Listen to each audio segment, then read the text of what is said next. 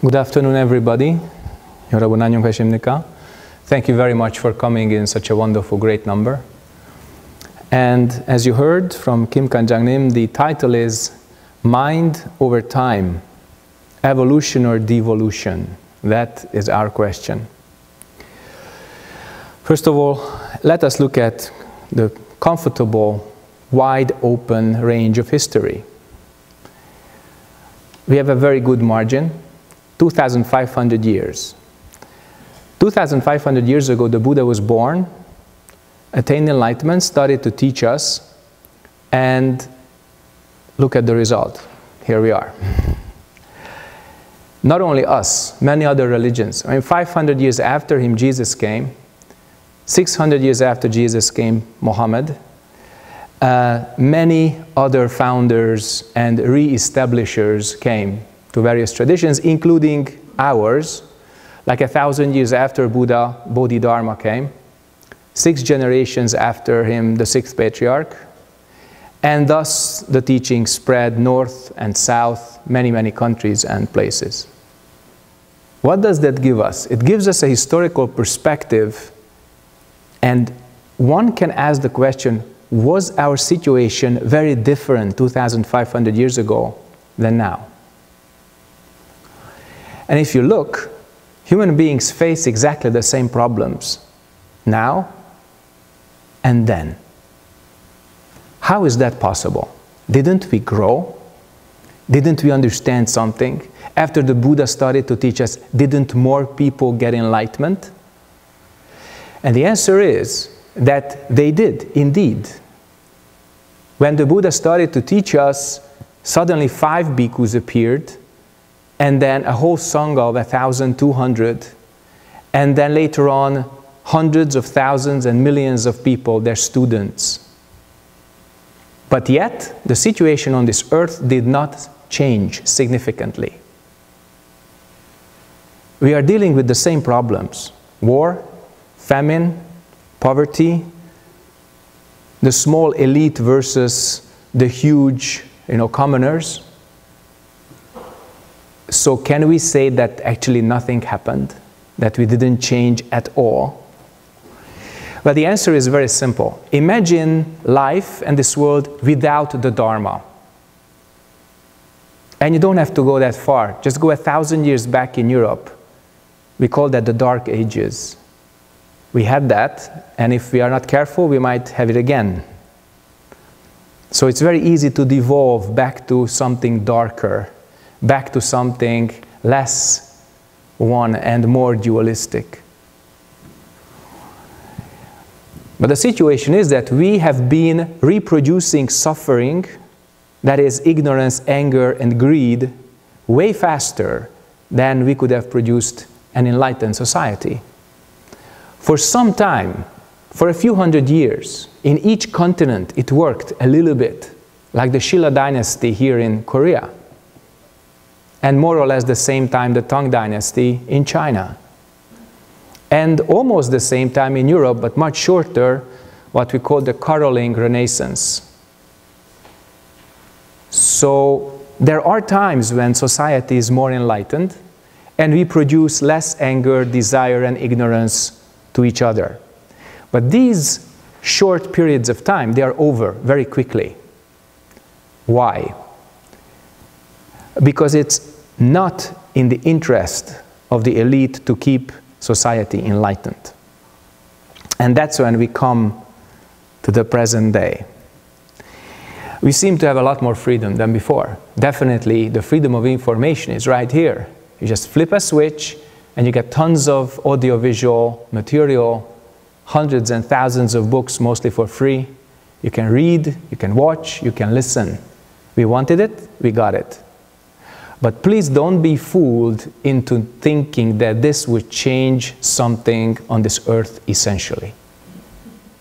Maybe if we have too much information, it will get a little worse, as it did with internet addicts. There are special clinics for internet addicts.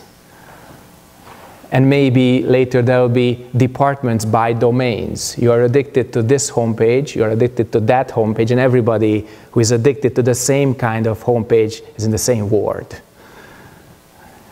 It will happen if we are not careful.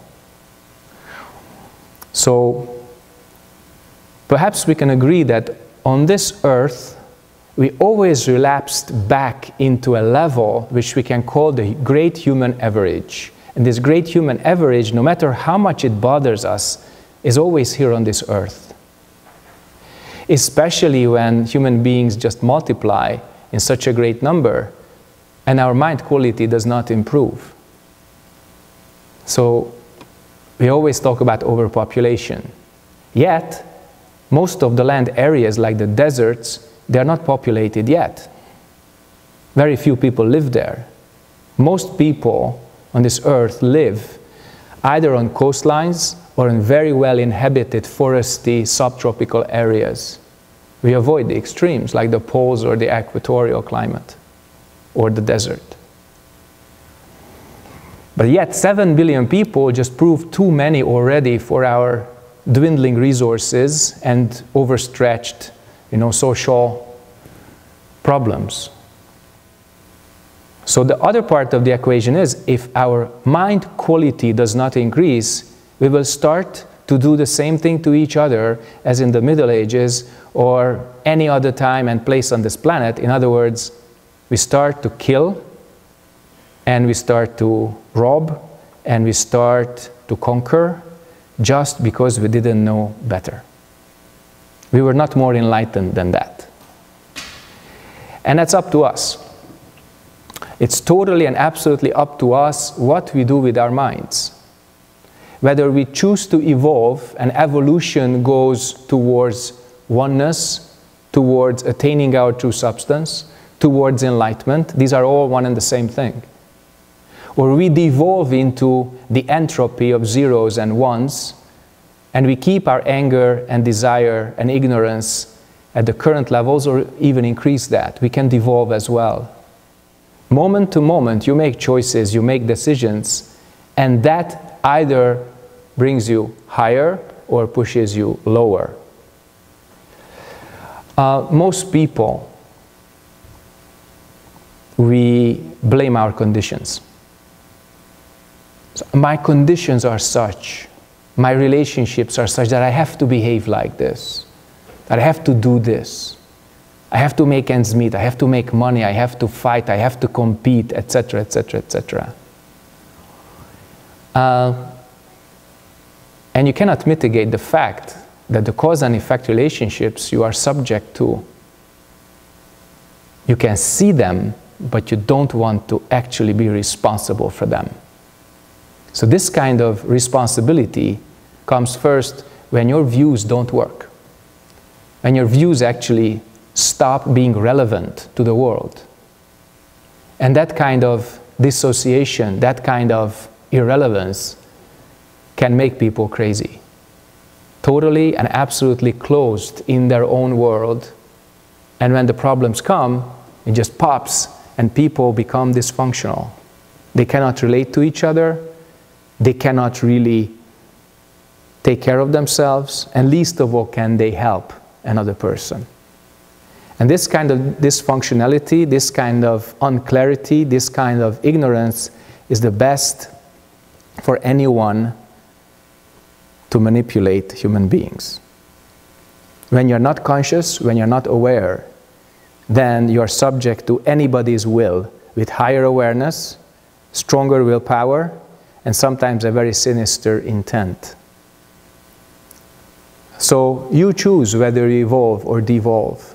You choose whether you want to be more enlightened or less. And even in the sixth patriarch's time, in Huineng's time, being a monk was not a guarantee that you would evolve, that you would develop. Remember how he got transmission. He was just a hengja, he was not even a monk. But when he put his poetry on the monastery wall, the fifth patriarch recognized that this man, no matter what he looks like and who he is right now, is the sixth patriarch. So publicly, he used his shoes to scrape off the poem from the wall. But at night, he gave him secret transmission. And Huineng knew he had to escape. And Haemyeong, the former general who became a monk, was pursuing him for the relics of the Buddha. And he wanted to catch him, disable him, or even maybe kill him, take the robe and the bowl, and then become the sixth patriarch. Because at that time there was just a monopolistic tradition in terms of transmission. Only one line. The sixth patriarch changed that. So Haemyeong is pursuing Huineng, and Huineng sees that there's no chance. He's going to be caught, and something really bad could happen to him. So he puts the robe and the bowl in a rock and hides. And Haemyeong catches up with him. He doesn't see him, but he sees the relics he came for. So he tries to move them, to pick them up. But they're just as immovable as the rock on which they were placed. So then, Haemyeong got very frightened. His views didn't work. His inner world got shattered. The universe didn't really follow him. He had to follow something greater. And that's when he said, "Younger brother, I don't mean to hurt you. I didn't come here for the relics. I came here for the Dharma." Look at that change. So then, the sixth patriarch, or Huineng, who wasn't really enthroned yet, he comes out of hiding, and Haemyeong says, "Please, younger brother, teach me." Then Huineng says, "When you don't think of good and bad, what is your original face?" When Haemyeong heard that, he woke up. And he asked, "Younger brother, is there any other secret teaching that you got from the fifth patriarch?" And Huineng says, "No, what I have said is complete and to the point." And then Haemyeong said, "If so, then I would like to become your student." Then Huineng said, "If you have this mind, then we are both the students of the fifth patriarch." And they separated.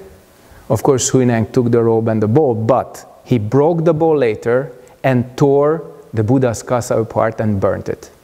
He says, no one should ever be in danger for these objects. And he gave birth to 5 schools. 5 schools which are relevant even today. One of them disappeared, the Unmun or Yunmen school that disappeared. The other 4, through various transformations, are still alive. The Imje or Linchi school is the origin of Rinzai in Japan, and the Soto was originated by the Jodong, Cao Tung school. And what is fortunate in Korean Buddhism is that the origins come from before the 6th patriarch and the 6th patriarch himself. Well, this question which the 6th patriarch asked from Haemyeong is actually the origin of our Kanhwason or Hwadu Suheng. Because if you make it shorter, you take away this when you don't think of good and bad, then remains the question, what is your original face? Before even your mother and father were born, or even you were born. Or what is your true face? Even shorter, what is this? Now when you turn your mind's energy inward, and you're not attached to the senses, and you don't follow your judgments, and you're not lost in your memories, when you can switch off your conceptual thinking, your CPU inside, then your Hwadu, this great question, begins to function. It will render your mind clear like space, clear like a mirror. And in this mirror, you can perceive. That's the evolution of the mind. If we cover it up with sensory perceptions, attachments, ideas, dualistic views, resulting anger, desire, all this results in this heavy karmic layer, which is like mud over gold. And if we don't clean that up, then we can even make it thicker, because we even lose the notion that there was something different from this mud of zeros and ones. from this thick layer of audiovisual and cognitive information which you get on any LCD screen, whether you are in the subway, in the Mogyoktang, or at home, or on the KTX. There's nothing wrong with an LCD screen. So don't be a Luddite, those people who destroyed machines in the 1700s, because they believed that they're taking away their work. The machines didn't. Those who controlled the machines, they did. Don't blame the LCD screen. Don't break any monitors. Just please be aware that there are people whose interest is to keep you in ignorance, because then you are very easy to control and manipulate. It's very clear. So far, history never existed without this duality. The few that were up there and that were trying to rule, sometimes covertly, sometimes openly, and those who were sometimes conscious and sometimes less conscious of their choices. And that's us, the many. In America, the elite is called out-of-sighters, those people who you don't see. You never see them because they have their private world, from private tuition to private jets and helicopters and hotels, which you don't see and you don't get to. So they seem to live in the same three-dimensional space and the same one-dimensional time, but in fact they are very separate from us, and that's the way they want it. What I'm teaching here is not conspiracy theory. Please don't take it like that.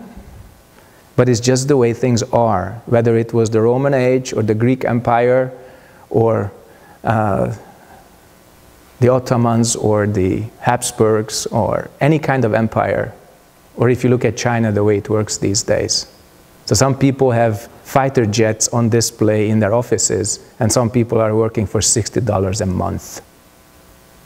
You heard it right. Chilmanon for your whole work a month. You can't put them on the same planet the way they live.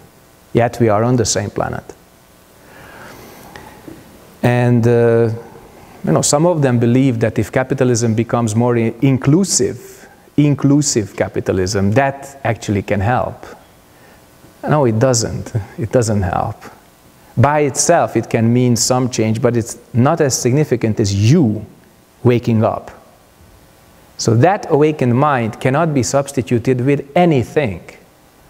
That's why we have to begin with ourselves and choose to evolve. If not, we will definitely collapse as a human civilization, and as individuals we can fail. Now don't let that happen to yourself. And the way is before us.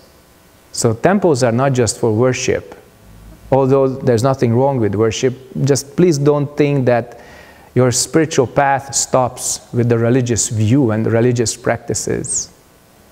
It doesn't stop there.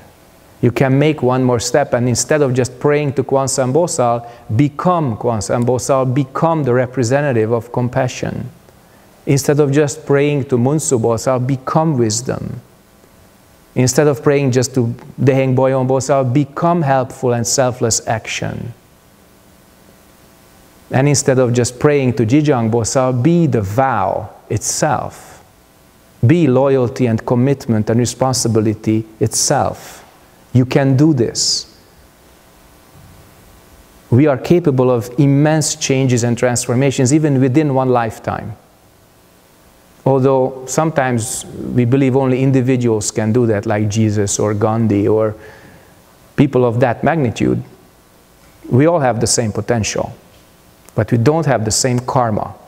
And because of that, we have all different kinds of approaches, and we need many kinds of traditions and many kinds of teaching.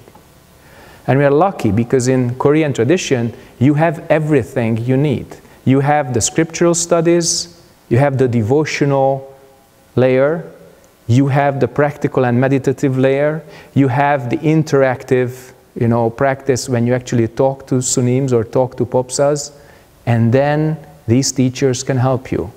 So Korean tradition doesn't miss anything, is not lacking in anything. What you look for, you can find, and that's wonderful. If you have any questions in that regard about evolution or devolution, time and space, human beings, us, feel free to ask. I have two questions. First one is, what is the difference between devolution and creation? The first answer is, it's like going to two opposite directions. Evolution means that we choose a direction and we follow it. Creation is something you cannot really define outside of your own capabilities and creativity. In other words, it's useless to argue whether we created ourselves or something created us. The answer is, as we are right now, we have free will, we have creative potential, and we had better become aware of it and use it. This awareness, as we attain that, is evolution, and as we are losing this awareness en masse, that's devolution. Second question? Second question is, you said the desert technology could help the raindrops. In the end, the desert will be changed to fertile land. I think technology has much to do with religion. What do you say of this? Man or human beings created both. And technology was a reaction to religious dogmatism. If you look at European history, science came as a reaction to the dogmas that burned Giordano Bruno and almost burned Galileo Galilei. And then people started to use their own eyes, their own ears, their own thinking, and started to have experiences that were provable. You could repeat them, you could rationally explain them. That's how science was born. But science and religion, they are two departments of the same huge ministry. That's us on earth. And technology itself is empty, just like religion. And that emptiness is our chance to use it for whatever we want it. If you want, you can have direct democracy when everybody's voting for every single thing on their computer with their national ID. And if you want, you can have a surveillance state, as the NSA scandal has just proven it, that all this technology is used to tie you down and spy on you. So it can either liberate you or make you a slave. But technology itself is empty. Human beings operate it. And the way we operate technology, that's the way it will work in our lives. Religion is the same. What kind of God do you put on top? What kind of supreme view do you follow? What kind of practice do we actually do? So religion by itself is a mechanism that we are selflessly following something greater than us or someone greater than us, by itself is empty. It has no self-nature. It has no direction, no content. We decide what we put into it. We decide what we believe. Any other questions? My question's kind of in two parts also. Okay. First being, you mentioned that the elite don't want, I guess, the commoners to have enlightenment. So why would that be? If that kind of leads up to, you know, like a more peaceful and mindful society, why wouldn't the elite want the commoners to be enlightened? And second was that... Hang on. Don't forget your question, because I certainly will. So, very good question, the first. And the answer is that if the soldiers want meaning in their lives, they need a military doctrine and wars to fight. If the leaders, like politicians, want to make themselves useful, they need problems to solve and prove how useful they are in a country. So if they don't have problems, they make them. If they don't have wars, they make them. The Tang dynasty in China was an excellent example. Almost lasted 400 years. 10% of the country were monks or lay people living in and near temples, directly involved in Buddhism, not doing anything else.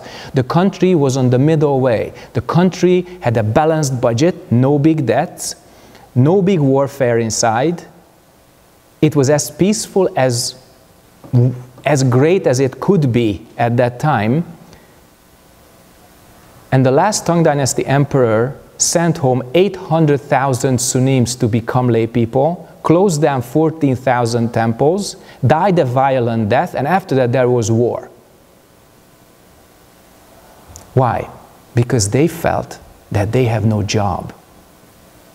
So the political, financial, and military elite began to feel that they became irrelevant because society, as you said, became too peaceful. So the answer really is that if leadership can be selfless, if leadership can understand the meaning of mu-we, non-action, then they cannot really or should not make things worse. Okay? And instead of non-action, these days we see lack of leadership. It's not the same. We see laziness, we see inaptitude, we see incapabilities. Katrina, 9/11, wars in Iraq and Afghanistan, does this seem to you very familiar, how we are mismanaging our lives on this planet? So when you look at leadership, they don't understand that if there is a non-dualistic state for society, we could actually stay there, just don't mess it up. And that means non-action. If something's good, don't mess it up. That's mu-we. And when you act in order to preserve the oneness, the enlightened state or the balanced state, whether an individual or society or family, we call this wei wu wei in Chinese, which means acting non-action. We mu-we, okay, in Korean.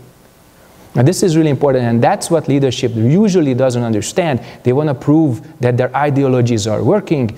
They are totally submerged in their own self-importance, and they want to make things different from before at all costs so that they could control it. So please don't have rosy dreams about leadership, because we don't have enlightened leadership on this planet as yet. But either we have it, or we will not have social structures at all in a matter of decades. So either leadership becomes qualitatively different, and we begin to do very, very different projects, except for spending like half of the Earth's national output on warfare, whether it's just weapons or actual war. Ultimately, empires that go into warfare too much, they go bankrupt. Spain is a good example, 17th century. France almost got there, but the world wars came sooner. But definitely the Turks can understand this, okay? And now America is understanding it as we speak, with $16 trillion debt and counting.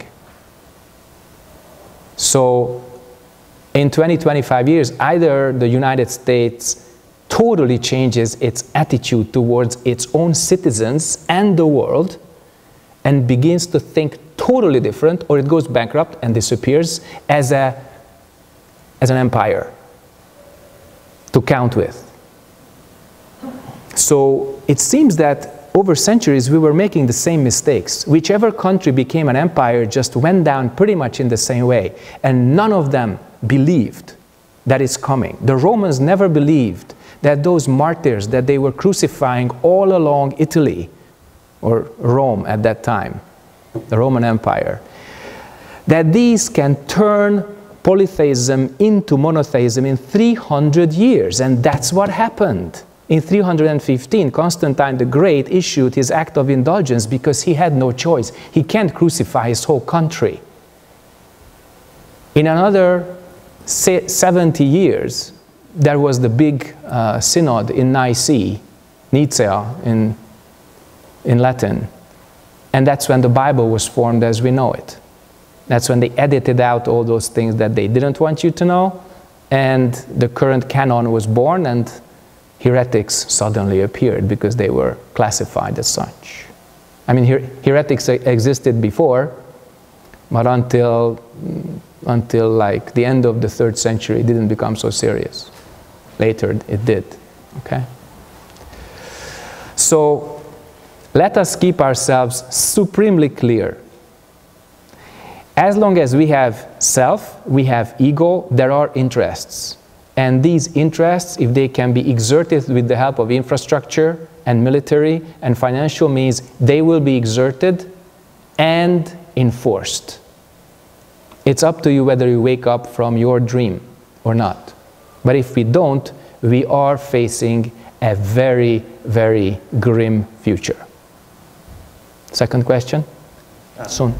And the second question was, you seem to very much emphasize that, you know, the common people, the enlightenment is very important for the common people. And the impression that I got was the kind of the whole approach to enlightenment of society is very like bottom up, where, you know, the commoners are more enlightened and hopefully that will influence the elite. But if, you know, just say the elite composes like 1% of the society, which is probably a very large estimate, isn't it much more convenient, I guess, to convince the 1% to be enlightened as opposed to convincing the 99% to be enlightened? Very good question. If you quote me about the commoners, you should also quote me about the enlightened elite. I also talked about that. That in the short run, that's our only chance. Remember, I said that either we have very different mind in the leadership that is more enlightened, or we can say goodbye to the next 30 years as human civilization, because we will slowly devolve into chaos. So, whereas it would be very convenient, there is a very important notion.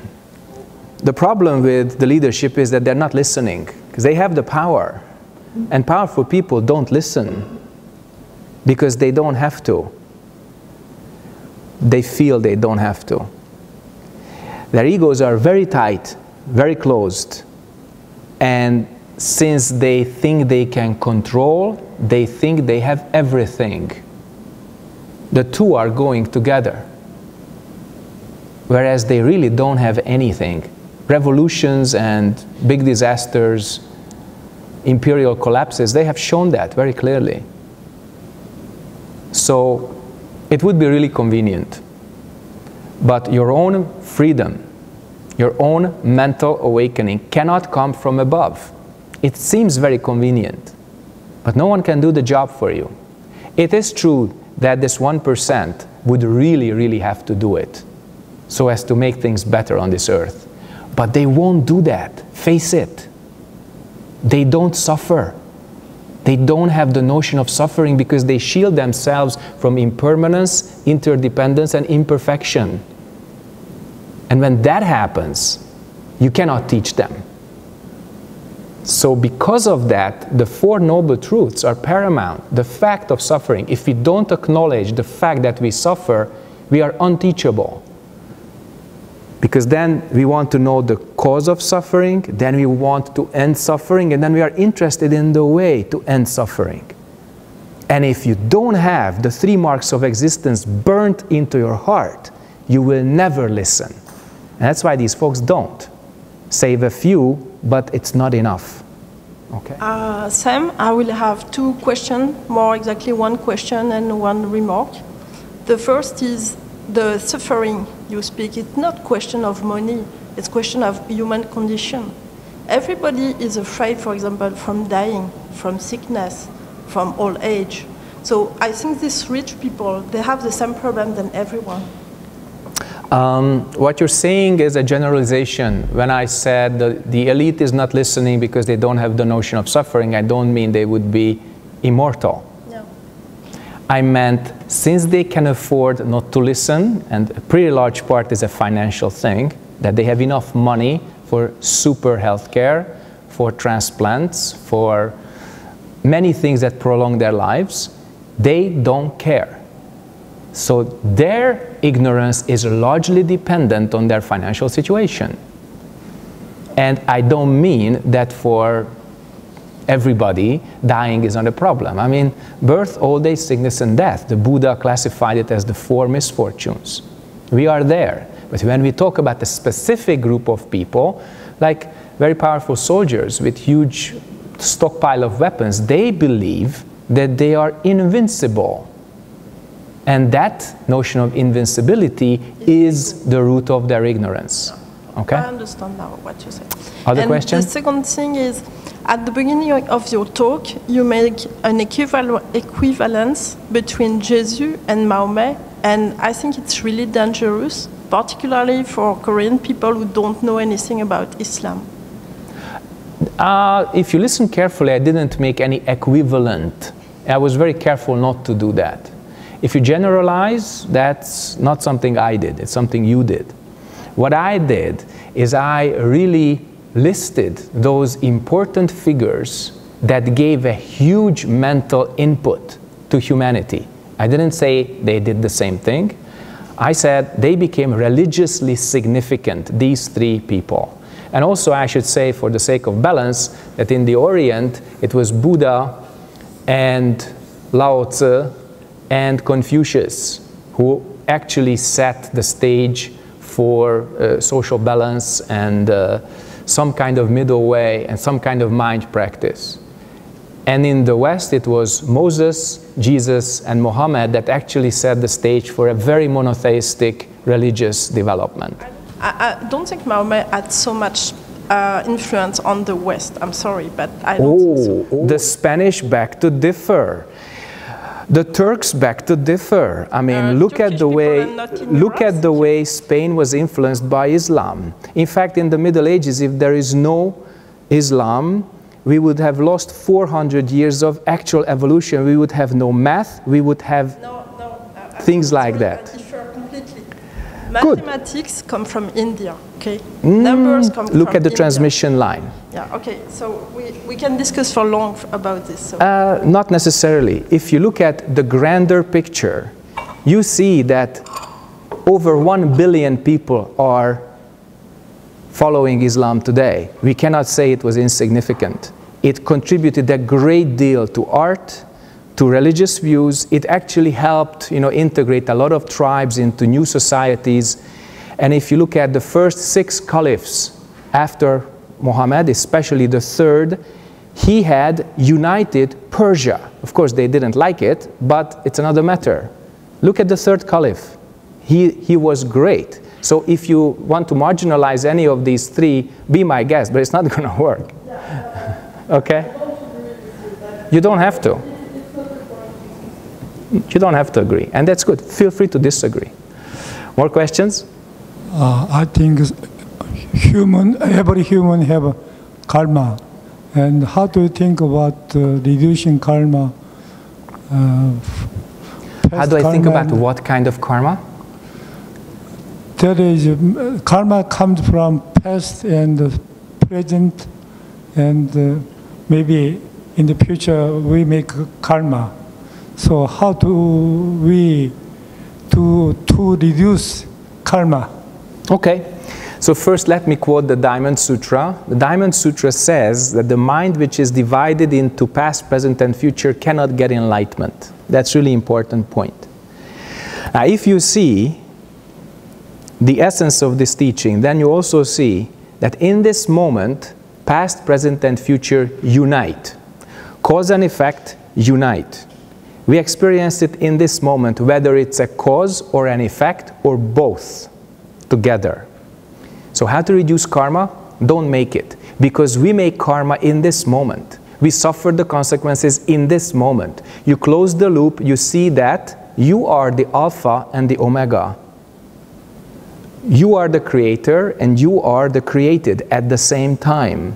You make karma and you suffer it, or enjoy the consequences. And that includes all of us. That includes the relationship between us. That includes our families, our societies. Karma doesn't stay with us. But since you asked individual question, I first gave you an individual-centered answer. So don't make anything. Don't follow your ideas. Don't want, don't hold, don't check, don't attach, don't identify. Then you don't make karma. Stay completely before thinking. Keep the mind which is before thinking in this total state of oneness, which is clear like space, clear like a mirror. And when you do that, you don't make karma. You only reflect what's coming. And you don't have any reaction to it. Those who deal with meditation and those who are practicing, you know what I'm talking about. If you don't meditate, it becomes like a mystery that this is possible. But it is possible, and it is the direct manifestation of our Buddha nature. So it is possible not to make karma. You just have to stay very clear in this moment, refraining from making any dualities. Okay?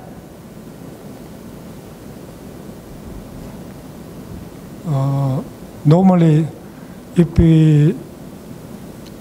we want to make any karma, some monks said, put it down. So, but the same word of yours now teaching. Yeah, but I didn't want to use just put it down because it was my teacher's #1 phrase, Sunim. He always said, put it down. Yes, sir. So it's important not to be kind of just the parrot of your teacher. That's really, I think, fundamental. But he actually did spell it out. And when I say, or anyone says, put it down, then there's a, what am I supposed to put down? So if you spell it out and you say, don't make, don't hold, don't want, don't attach, don't check, that's the 5 attributes of putting it all down. Okay? That's what it means. So he would say, put it down. But it was his teaching, his gesture. More questions?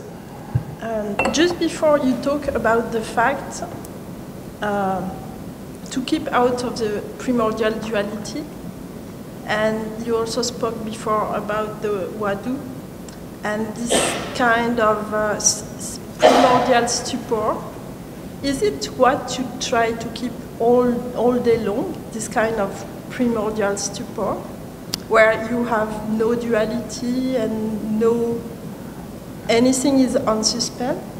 It's interesting the way you termed it. First you said primordial duality, then you said primordial stupor, then primordial non-duality. Now which one do we want to use here? I think it's primordial because it's before any thought is formed. We agree on that. But the other 3, which one of these 3 do you want to use? I will say stupor. Stupor. Yeah. That's exactly the mistake. Okay. Because you haven't meditated yet. You what? You haven't really meditated with a huadu yet if you say stupor. No thinking doesn't mean stupor. This is when someone asks you the question, what are you? And you have this kind of stupor first because you don't know how to answer. Well, stupor and don't know, they are different. Don't know is very clear. Clear like space, clear like a mirror. Stupor is just being stupid. It's as simple as that. No, it's not stupid. It's like before you form a thought, before you are able even to form a way of thinking. Then not stupid. I kindly advise you to kind of reattain the meaning of stupor because it's not the way you define it. So if you say the mind which is before thinking and leave stupor aside, then we have no problem. But stupor for most people in this room means a very demented and limited state of mind. And we're not talking about that. We have serious English teachers in the audience. And I'm inviting them to have their own input if my definition of stupor is wrong. So it's not stupor. Let's put this aside. Meditation means you actually become free from any dualistic notions. In fact, you become free from the notion of self. And in that state of non-duality, your mind is clear like space, clear like a mirror. That's don't know. That's before thinking. And then we call this substance. Originally it has no name, no form, but we call this substance. And when you attain this substance, then you can perceive truth. The floor is brown, the aircon is on, the lights are bright. And then the next thing is function. You can act correctly. Somebody is thirsty, give them drink. Somebody is hungry, give them food. So substance, truth, and function, they are all lined up together. Okay? In that sense, it's complete. Is emptiness and substance the same thing? They point to the same thing, yes. Okay. More questions? As a person in a position to spread Buddhism, especially to people who do not know anything about Buddhism, so they are the most beginners. So what would you say to them so that they have a glimpse of awakening, a glimpse of like a meditation mind, which is very attractive to anyone? You want me to sell Buddhism, huh? Or make it very popular? No, I cannot do that. When people start to meditate and they see what they're carrying inside, they open up the lid and this hot soup of ramyun of their karma just hits them in the face, they would lose all kind of hope and they would be super disappointed. So instead of trying to make meditation popular, which I cannot and I shouldn't and no one should, let's focus on the problem itself, because if there is no problem, how could there be a solution that people accept?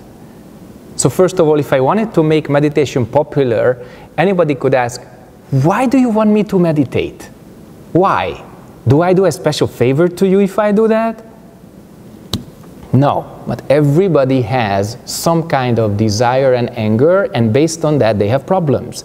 Either they have the desire to become immortal or beautiful, super beautiful, and then have all the money and power in the world they want, so that's the kind of desire problem. The anger problem, they cannot get rid of something or someone, and I want to kill my wife or husband or something. And this is the anger problem. So really, how do I start? I start with, is there anything I can help you with? Is there a reason you are interested in Zen? And most people have. Most people have a reason why they are interested in Zen, and I start with that. So that we would outline an area where the person is open enough to reveal something which I don't want to know, but they want to impart on me in the hope of a solution. It's really like a doctor. My parents were doctors. I have the habit, diagnosing problems. So when that happens and people actually say that, oh, I have a problem, I have a question, I have something I want but I cannot get, then there is a fact. It's a fact. It's a fact of suffering. Then there is a cause, there's an end, and there's a way to end it. And then meditation becomes relevant, because the way to end suffering is not just the Noble Eightfold Path. I mean, remember, everybody does. The Noble Eightfold Path begins with something very interesting. Right, right, right. The right view, right conduct, right energy, right livelihood, right speech, right action, right meditation. So how do you establish what is correct or right in this sense? If you don't meditate, if your mind doesn't become clear, you only have your own ideas about good or bad, right or wrong, and you actually don't see cause and effect, you don't see karma, and then you don't see what is right. Okay? So instead of seeing correctness, people have self-righteousness, and that self-righteousness is a killer. That's tremendously detrimental. That's our devolution into opinions instead of establishing facts. So if people actually get it, and they get it, then the next step is that they would come again, and they would see the use of meditation in the Sangha and in their own lives as well. And if they are courageous enough to come, then they can see that use. They can see how balancing Sangha life is, how wonderful it is to meditate together.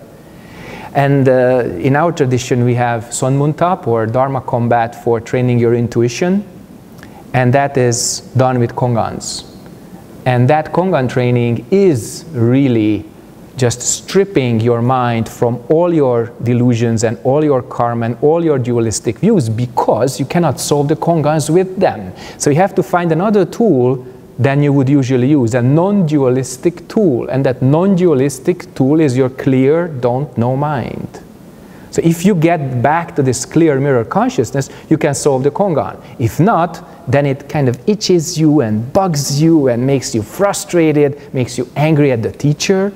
Oh, I'll kill him. So this kind of stuff, because you got the question which you cannot solve. It's very childish, but I went through it. Everybody does. So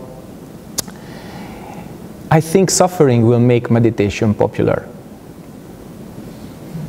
So it's not such a long stretch. It does, but you have to have the necessary conduits. These conduits are teachers and sanghas and the teaching itself. So we have the instruments. We have the Buddha, the Dharma, and the Sangha. The teaching, the teacher, and the students' congregation. So I think if we truly practice and believe in what we are doing, then we have those people who are ripe. And that's how the Buddha started teaching. In fact, it's a mythical exaggeration that, of course, he didn't want to teach first, but then Brahma came down from the highest heaven and actually requested that he would teach sentient beings, because there are few whose eyes are covered with just a little dust. What did that really mean? It meant deference on the Buddha's part, that he doesn't want to teach, he doesn't want to convert, he doesn't want to make meditation popular, because it's not his job. He already did it inside and kept doing it inside. His own mental evolution or progress towards enlightenment. And when it's time to help other people with it, then it's really important to see the gateway where it is possible. So when that gateway opens, then the gate to meditation and enlightenment also opens. But if people are not honest enough, if they're not sincere enough to actually see that something's not right, that we want to live forever but we cannot, we want to be free and independent but we cannot, we want to be perfect but we cannot, if we don't see this, if we don't see our own problems, then we are not ripe. We are not ripe. Then more suffering is necessary. And we will. So if we are not ripe enough to be honest, then we will suffer more. And until then, it's not really, I don't want you to change yourself. You have to want to change yourself. And then when you do, suddenly help appears. Until I turned 24, I thought everything's fine. Turns out it wasn't. It never was, but that's when I realized it. My whole world turned upside down.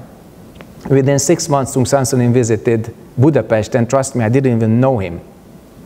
And it was not me who invited him. But he was there, 1991 April, and I just joined previous year September. It was fantastic. Big duck, and then the small duck starts to, oops, and then follow. It was wonderful. More questions? You have said about the six patriarch story, and when six patriarchs ran away and the Hemmings ran for catching up the six patriarchs, and the six patriarchs put down the robes and the bowls on the rock. Mm-hmm. And I think the Buddhism is not supernatural, so it is, the meaning is the she as it is. So the robe is stick to rock is a translation is mistake. So it is not no form. So it means face only. So we must translate a little differently. So if we heard about stick to rocks means it non-believers think it's supernatural, and the Buddhism is some not religious, some misunderstanding. So we must translate that story. The stick to rock is differently. If you wish to translate that differently, no one will stop you. But I also hope that you will let the other translations exist. Other questions? When I meet unexpected emotion, what I should do? For example, at for the first time, I listened the word diamond straw. I expect enlightenment, but I feel just dim sad. I don't know why. Let's get back to emotions. Your question started with emotions and ended up in the Diamond Sutra. Because you're a good Buddhist. Don't be a good Buddhist. Look inside and see what you find. That's good Buddhist. So Diamond Sutra is good, but it doesn't have to come here right now. At this point, the question really is, what do you do with emotions that suddenly attack you? That's the question. So,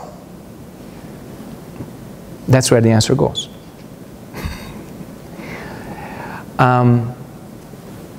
Suppose you are on the Chiachol, the subway, and somebody comes up to you and immediately into your face from 10 centimeters, she shouts, "Jesus loves you!" What do you do? You take a step back, right? Now that's what you should do with emotions that suddenly attack you. So you take a step back mentally and you don't say good or bad, right or wrong. And if you can truly reflect, then without any attachment, without any reaction, you can reflect back very clearly that Jesus loves you too. Then everybody is happy. Well, you certainly are. The other who couldn't convert you right away may not be. But if you don't have mind space, then your karma overwhelms you. It's like a small room with a lot of people in a heap, and you are at the bottom. Not good. If you enlarge the room, then these people have more space. That means your karma is more visible and more spacious and can move around a little more.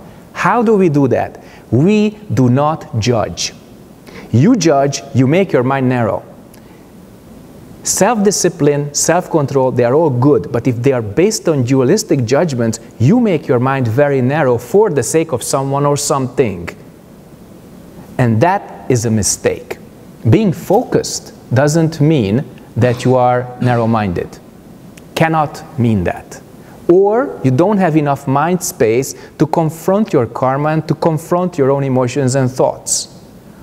So your mind space should always be slightly bigger than the karma that it has to reflect. The room has always to be bigger than the amount of people that want to go in.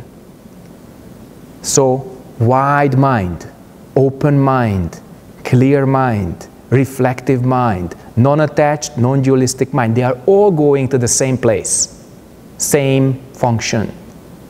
And then you just take one step back. What is this? With this question, you're already detached from it. And then you ask, where does this come from? And then you can see the cause and effect relationship just as well. Okay? So what is this? Where does this come from? These are the questions that can build a distance, but you don't lose sight. You don't lose your vision. You don't lose your narrative inside. And that vision, that insight, that changes you. Because suddenly you confronted your karma and you stopped running. Mostly we run. We want to escape. We want to cover it up. We want to be better. How can you become any better if you carry all that SHIT with you? You can't. So face it, open it up, it smells terrible, feels terrible, face it, and then by this seeing, by non-identifying with it, you take the energy out of it, because eventually you see that you had made it. You'd made it somewhere down there in the past. And as insignificant it may seem that you detach from your karma and build some space and just reflect it, it is just as powerful. And if you start to practice it, it will become immensely useful. Acknowledge your responsibility that you made this. You just never saw this coming, but you made this karma. And once you acknowledge that, your clear mirror consciousness just starts to get back all the energy that you used to make that thing happen to make that emotion, that thought, that impulse, any kind of consciousness. Ultimately, our 5 skandhas, in Korean, the O-on, are all made like that. And that's why in the Heart Sutra, if you want little sutra treatment, we can have that.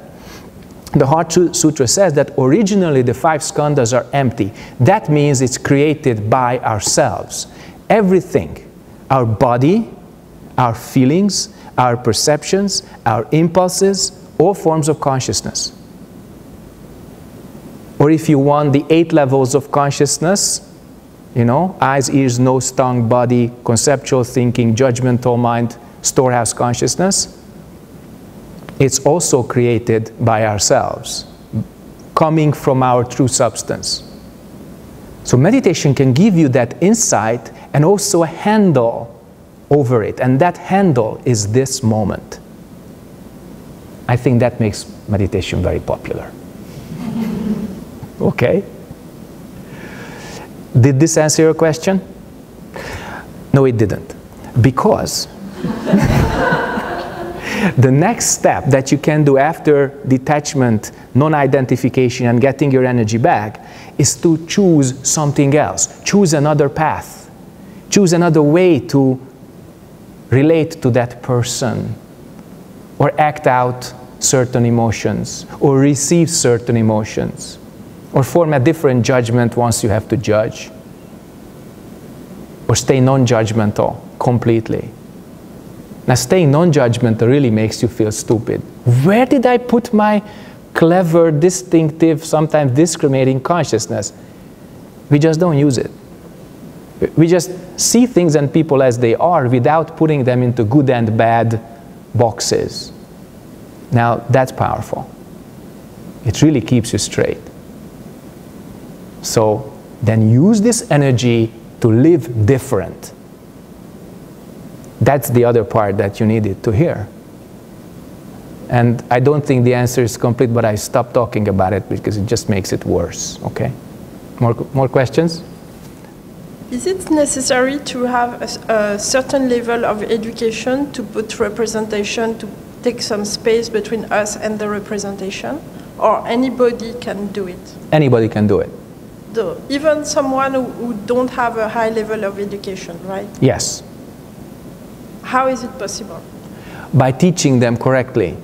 So it's okay. So it's like you replace school education with another kind of education? You don't. You add to it. First, we add learning techniques. That's what people really need, not just in high schools, at universities, but also in primary schools. Most students, they cannot pay attention. Their mental entropy just results in such a defocus that they cannot even read one page continuously without doing something else. Okay? Attention deficit disorder. Familiar? Yeah. So that's how meditation can start as a learning aid. It should. In certain schools, higher class schools, it does exist. But it should be, I think, everywhere, strictly as a non-religious tool to improve your quality of attention. Number one. Number two, it can be extended into mental techniques to solve problems. Whether it's a mathematical problem or an emotional problem, any kind of cognitive, physically related, or purely mental problem, you can use these techniques like MBSR, mindfulness-based stress reduction, or engaged Buddhism in prisons, etc., etc. So, plenty of applications. People have to see the use first. And when they do, they believe the results. Results can be apparent socially in a country within a generation. And it shouldn't be religious. The religion itself, which gave birth to it, or actually houses it, or just contains it, is very important, and we should save it, our national treasures, whether it's material or immaterial, human. We have to list them, support them, keep them up. National treasures are important, whether they are trees or humans or temples. But to actually spread the Dharma, people have to see its use and help and blessings first. And we shouldn't want them to become Buddhists. And if that happens, then they see the practical aspect, and then they might embark on meditation at a grander scale, which is not expected. It's not expected, it's offered. And if they want to study further, they can. They want to remain on their own turf, they can. So this kind of free will, the voluntary spirit, is stronger than anything. Why? I cannot teach liberation by taking away somebody's freedom. I cannot teach the lack of ignorant views by giving ignorant views to people. I'm also surprised because when you speak, you have a really political discourse. And it makes me think about the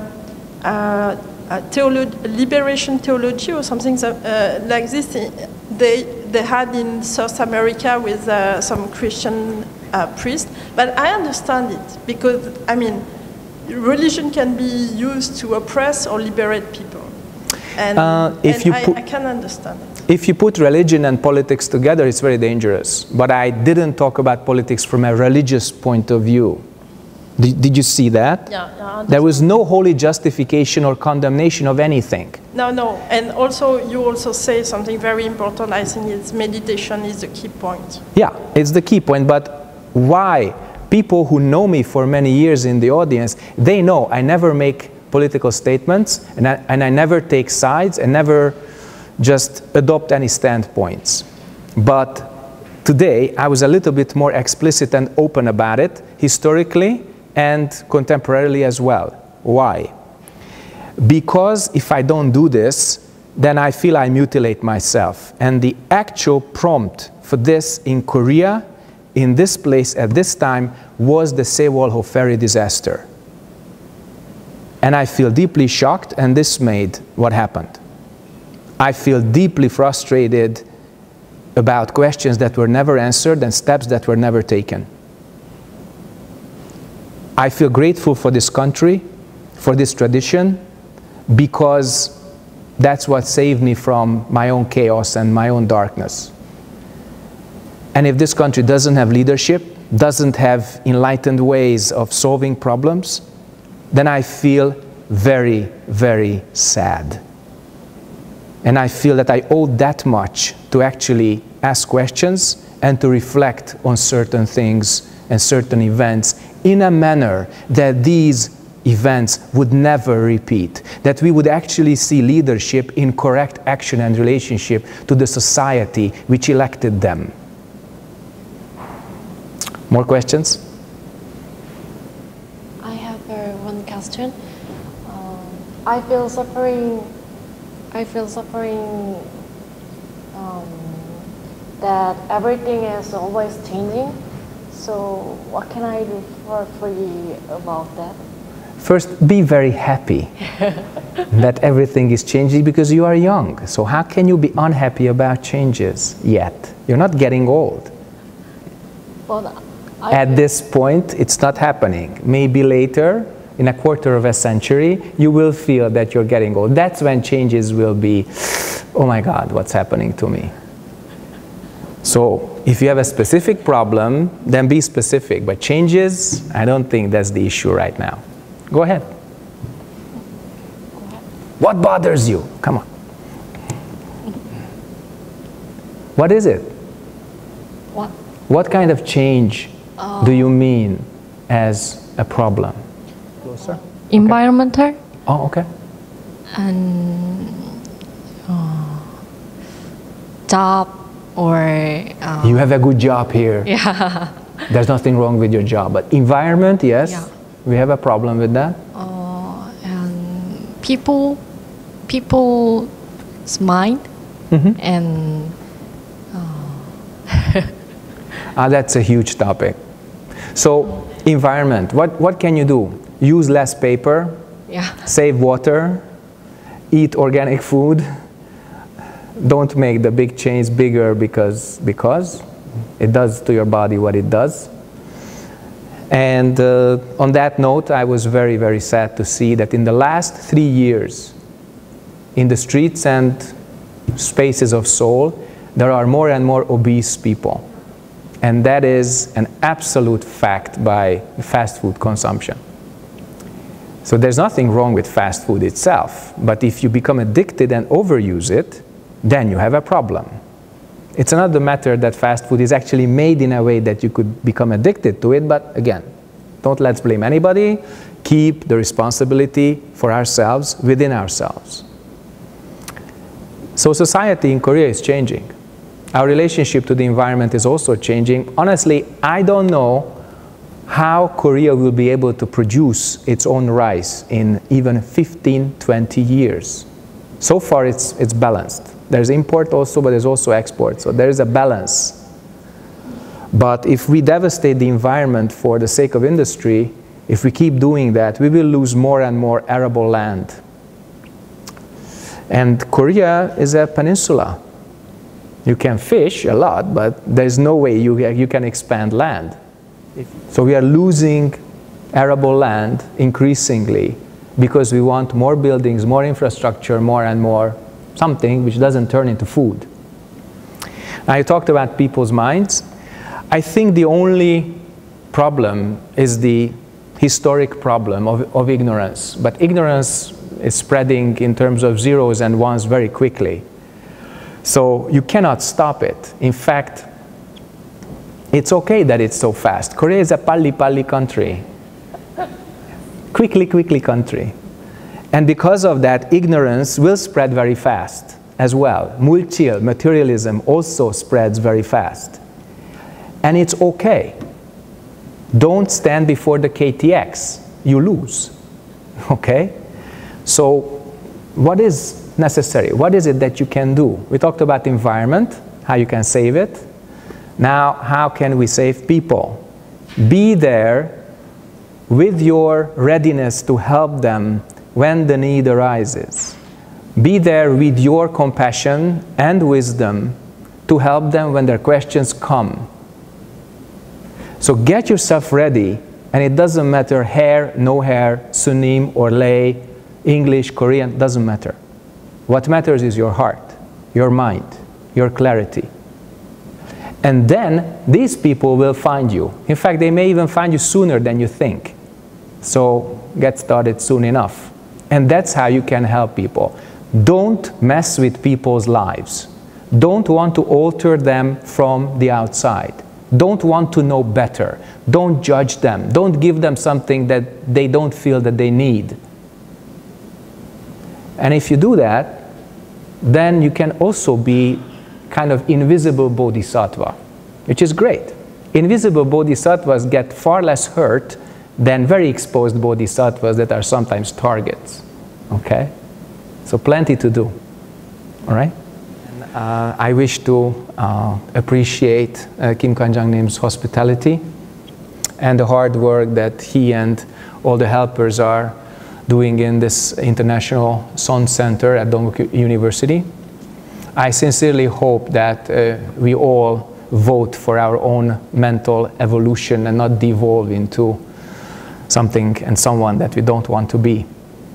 And if we continue our path, then lifetime after lifetime, we can strive for awakening, attain greater clarity than before, and help all beings from suffering wherever we are, whatever world we are born in. Thank you very much.